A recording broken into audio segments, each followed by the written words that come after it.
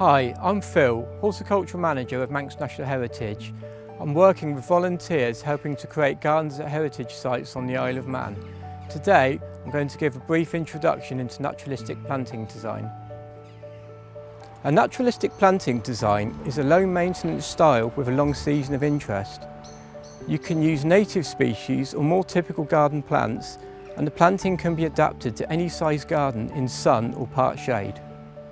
And no artificial fertilisers, manure or compost are added to the soil. Instead, plants are chosen to work with the conditions that are naturally present on site.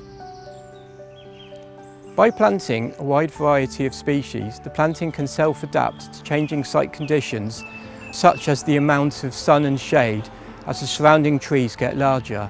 For one example here, we've got quite a large tree here, and down here you can see seedlings of Primula vulgaris, which prefer shady conditions. So you can see how the planting is moving itself about and the plants are in a way resiting themselves to where they want to be. We work with the concept of phenology. This describes the seasonal changes on a plant's life cycle over a year, when it grows, flowers and what happens after flowering.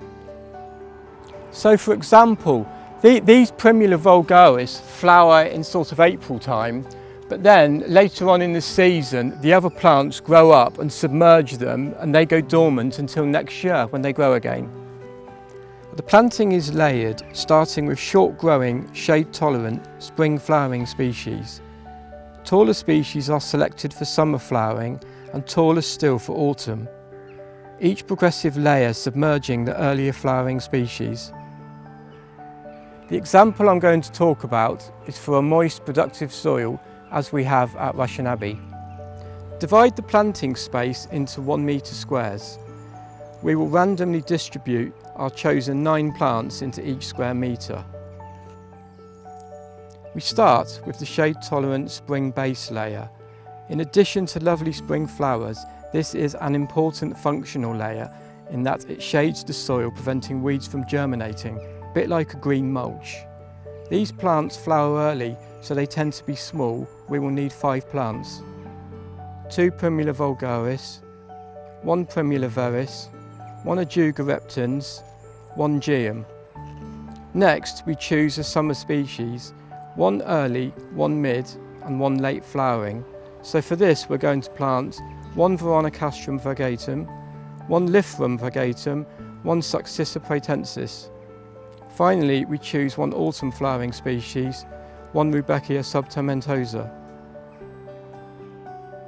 We've created a diverse meadow-like mix using clump-forming plants, particularly where the flowers are held up high on leafless stems, so the plant doesn't shade the lower growing spring flowering layer too much.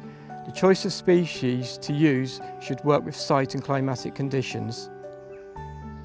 So for example, this Veronicastrum tends to grow straight up in quite a narrow clump and doesn't shade out the lower ground species too much. So another example is this lovely great burnet, Sanguisorba here, and you can see how these flower stems that don't have leaves on them, they get taller and taller, so the lower foliage doesn't cast too much shade because the flowering stems are held high in the air. We've used a variety of different flower forms, such as buttons, umbels, spires and daisies to attract a wide variety of different pollinating insects. As in this example, pick species that will coexist together to form a plant community. Don't pick aggressive spreading plants that will dominate the planting and reduce biodiversity.